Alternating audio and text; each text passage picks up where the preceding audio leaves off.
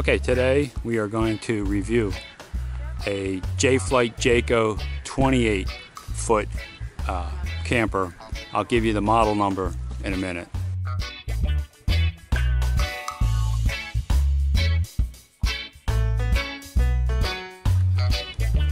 Alright, so we got the Jayco. Notice it has a very large awning. It is a electric awning.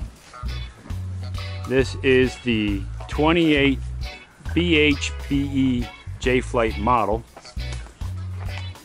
and it does have a rear entry door to a bathroom, so you don't have to go in and out through the entire coach to get to the bathroom, which the older we get, the more important that is. This awning does have the speakers integrated into it, which makes it nice. And of course we see they do have outside outlets, etc. on this side of the coach under the awning. There are 3 steps. It makes it very convenient to get in and out, and they are stabilized, especially for me with that broken foot there, or broken knee. Alright, so we're going to come into the coach, and what we notice first to my right is a separate bedroom with a queen bed, and it is a north-south bed, so there is access to get all the way around the bed and get in and out from either side. Really important. And there is storage space up above in the Jayco.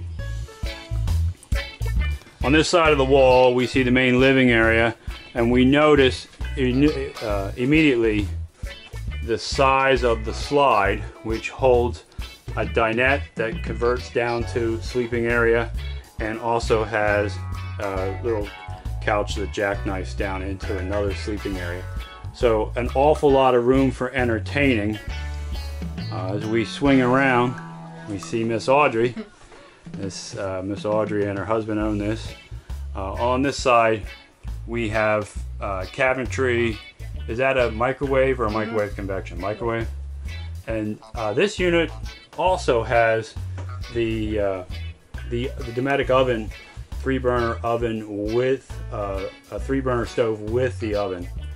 So we really like that feature.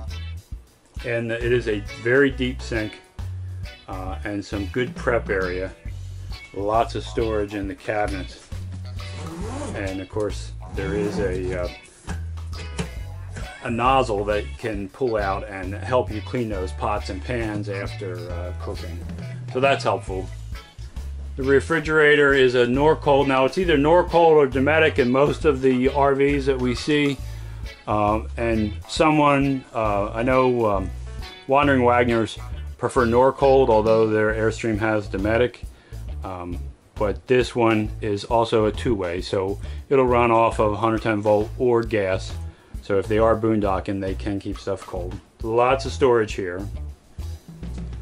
The bathroom is in the corner, and as we had said before, you can access it from outside. So if we forget to shut that door, you could give the neighbors a show. So you might want to remember that. This is probably the largest shower I have ever seen in an RV. You can put 2 or 3 people in there for a fun time. And there is a foot flush toilet in here. So this is a rather nice bathroom.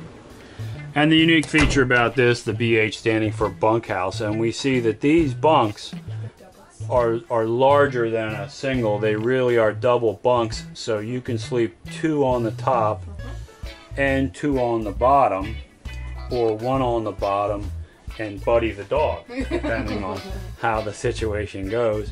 And there is an integrated ladder built in that can pull out of there to help assist in getting to the 2nd floor.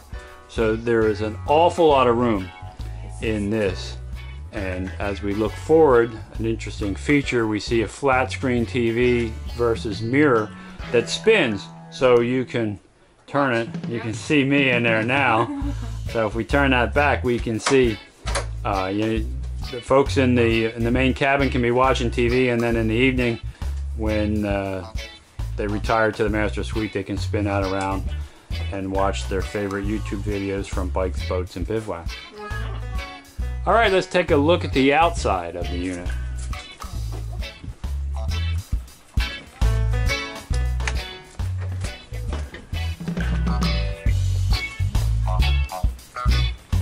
Okay, so the main camping side has a really nice awning on it, and they have it set up with their camping carpet. We'll do a walk around so you can see the unit. This is the Jayco. They do have the electric tongue on there, and it looks like they have 2 tanks of propane and 1 battery. Here is a storage unit where they keep their hitch and some other storage. It's pass-through, goes all the way through. This JayFlight has nice access. They do have an awning over the slide to keep the grass and stuff and leaves and twigs out from in there when they close the slide. And this one does have Goodyear tires. Jayco puts Goodyears on most of their units. We are tight to the back here. There is storage and stabilizers, and we see there is a ladder up to the roof, so there's a walkable roof. So that is the Jayco 28 BHBE, a really nice family unit. 2, 4, 6, could probably sleep 10 to 12 people in this camper.